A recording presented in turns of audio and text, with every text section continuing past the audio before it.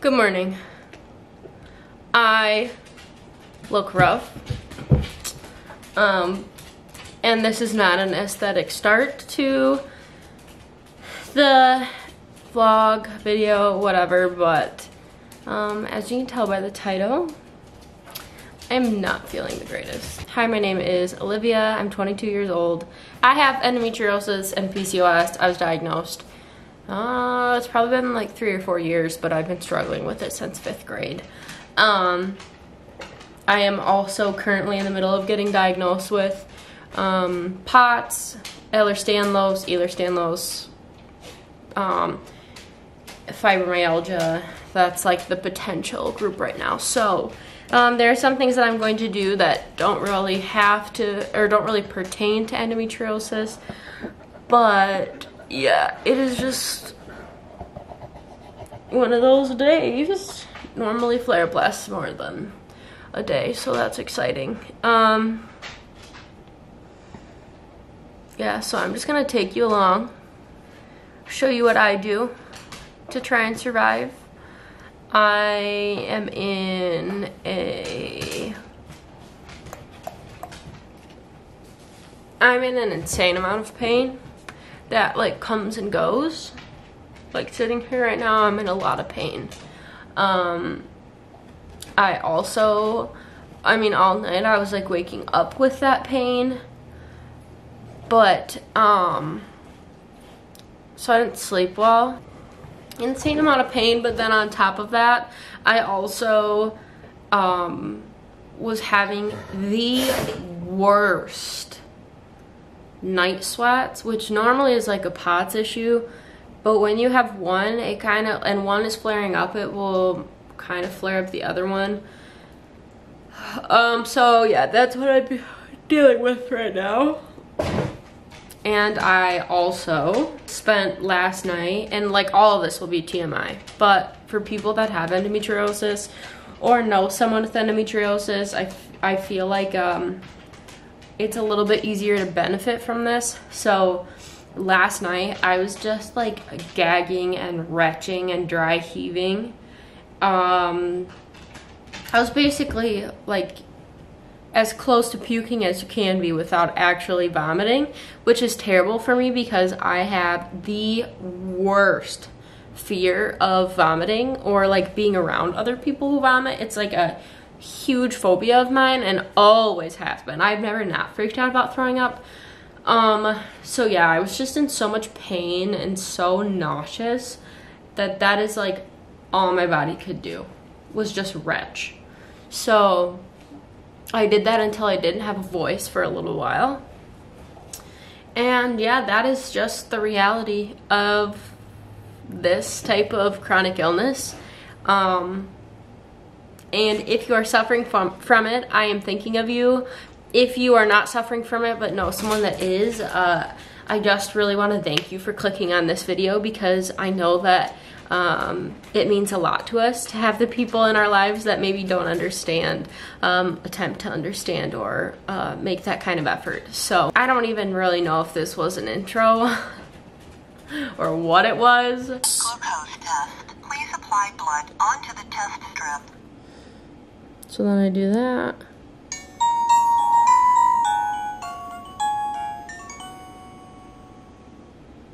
Your blood glucose reading is 118 milligrams per deciliter. I'm pretty sure, I don't know like too much about it. They just want me to see if my blood sugar is correlating with some of my like blood pressure issues because of POTS.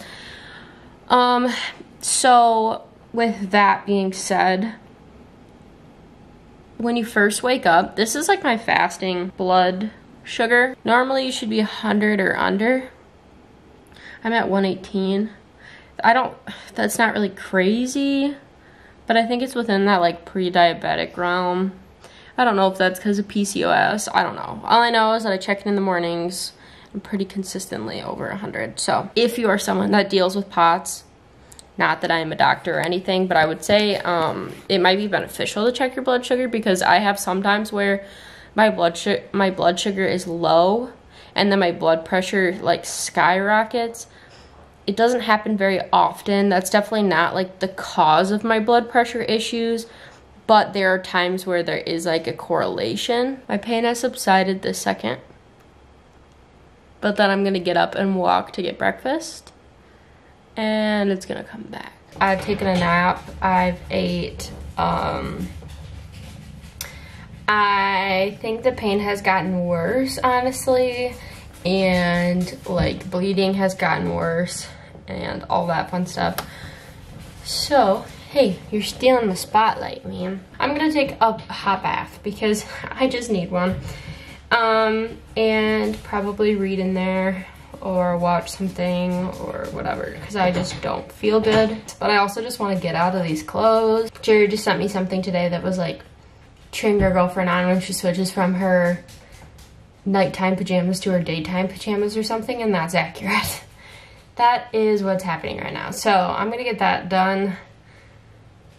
Just relax. Heat is really the only thing that helps me. Even if I take like Tylenol or something, it doesn't really do much for me. So I'm gonna do that. I'm also gonna fill a water bottle because I like my baths pretty hot to help with pain. The only thing that's hard with that is it's kind of a trade-off because it like triggers the dysautonomia symptoms, the POTS symptoms, but it eases the endometriosis symptoms. So I'd honestly rather be dizzy than in pain. So like sometimes you just gotta do what you gotta do, and that's where we're at. I have so many things that I want to get done, but I just can't. Like, I need to be resting, and that is so hard for me because I just, when I'm sitting and I'm resting, I'm thinking about all the things that need to get done. So yeah, I was supposed to have POTS rehab today too, which is like I go to the hospital 3 times a week and I basically work out, but I'm like monitored and they work my way up because they're trying to like retrain my mind and my heart to know how hard my heart is supposed to be beating when. What are you doing? I don't think I'm gonna be able to do that today. Even when I was taking a nap, I was waking up and like writhing in pain. So, like I said, it just comes and goes. It's actually a little more consistent right now. Can you not? She just wants all the attention. It's actually because I'm giving attention to the camera, so. And I was too lazy to put my tripod up, so she's wanting to get into the cabinet that you guys are. You're like on a shelf in the cabinet. Okay, my face is breaking out. Sorry, it might be kind of loud. I have the water going, but I wanted to show you what I put in the tub because it's definitely helpful. This is just the Dollar General brand. I try to find more like Meyer or like Dr. Teal sometimes, but this is it. It's just Epsom salt, and it kind of helps. So yeah, I also just set up my Libby app, which I'd heard of it, but I've never done anything with it. So now my libraries are linked to this app so I can get ebooks. So I'm probably gonna read an ebook, or I've got a physical book that I'm trying to finish, but I just like bring my physical books to school when I go to work for like prep time or if the kids are reading or anything. So yes, but I'm gonna get in the tub. Hello, it is day 2 of this wonderful flare-up. I'm doing a little bit better today. I'm still in pain, but I feel a little bit more like I feel less inflamed in my face, and I don't feel as nauseous, but that stuff kind of like comes and goes. So yeah, I can talk a little bit more today. The first thing I wanted to do, because I just briefly went over symptoms. It's also like late in the day. It's 3:30. Sorry if you can hear Fletcher eating his toy right now, playing with his toy, but I left off yesterday, I think, after I took a bath. So I drew my bath and I sat in there for probably 2 hours. I definitely sat in there until the water got cold, and I just read, which was nice. The heat, obviously, like I said, helps, and then it's also nice because reading just allows me to de-stress, and so I just felt a little bit better going into the evening, but I was definitely still struggling, and I had my fair share of pain in the bathtub too. But I think the heat, because it allows your muscles to relax a little bit better, that was helpful. I will also say too that and this is TMI, like my endo videos are always going to be pretty TMI because there are other people going through it, and I, want them to feel less alone. And it's very common for your period to be kind of the biggest trigger of pain and symptoms with endometriosis. So with that being said, I haven't had a period for 3.5 years, maybe 4. I want to say like 3.5 years. So when I do have a flare up and I do bleed, my body, like, I just don't know what to do. Like, I feel like I'm in middle school again, and I'm getting my first period, and I'm bleeding through every period, and like, that's how I feel. With flare-ups, and even with 2 endo surgeries, I still bleed really heavy. I also don't know if I had mentioned this earlier, but they suspect adenomyosis as well. So that could also kind of be playing into it. So the reason I came on was because, oh, did you want more love? Sorry. I moved my hand away. I'll see if he does it. Kitty! I moved my hand away and he put his head back. He's not interested anymore. Is The Dead Romantics by Ashley Poston, I believe. Poston.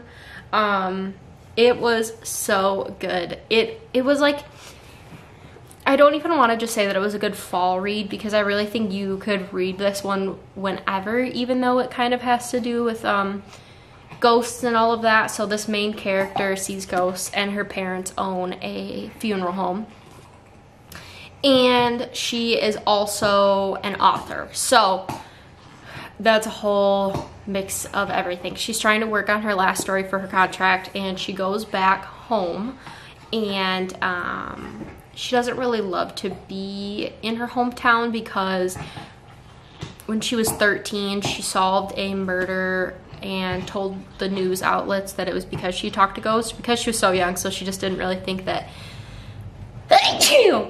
people would like perceive it in any way other than for what it was, or wouldn't think that it was weird, but obviously they did. So she goes home, and did you want to be part of this too? And she loves when this camera's out. She always comes up. Sweet thing. You want to come say hi? You want to come say hi? Chill. Anyways, so yeah, it takes you through her writing the last story, and you get to meet a couple ghosts. She is kind of struggling with this concept of the fact that love is dead, and she only writes love stories, romances. So yeah, anyways, it was just really good, and it was a book that I didn't want to end. Like, I would read a million more books with the characters that were in this book, because I just loved them and connected with them. And because she sees ghosts, I'll say this can get a little emotional, because she sees ghosts. The concept of death is pretty heavy in this book, or like there's a lot of it. It's not necessarily heavy, but for me, experiencing loss in the way that I have, and losing someone that I just adored and was very close to, and it has been a very hard loss for me, I will say that that definitely made this book bring up some emotions. Nothing bad. Like, again, I would read it again. There were just so many moments in this book that I loved, there were so many quotes in this book. Like I might read it again and go through and just tab quotes, because there were just so many spots in this book where I was like, the way that this is written is beautiful. And I definitely want to check out more from this author. So I will be doing that. Yeah, I can't say enough good things about it. I really, really liked it. Yeah, so that is why I got back on here. So yeah, I have a friend that is coming to bring me food today. She messaged and asked, she's coming through my town. She's gonna come like past my house for her to go home, so she just offered to bring me something. I also will say, I think I'm feeling a little bit better because I slept in. Like I definitely got more sleep last night than I did the night before, and I'm hoping that it's like gradually continues in that direction. I'm gonna call my doctor's office about getting off of it and just not, can you tell that they're siblings? Can you tell that they're from the same litter? Just not having, wow, thank you. Just not having, oh, okay, those chemicals run through my body. Yeah.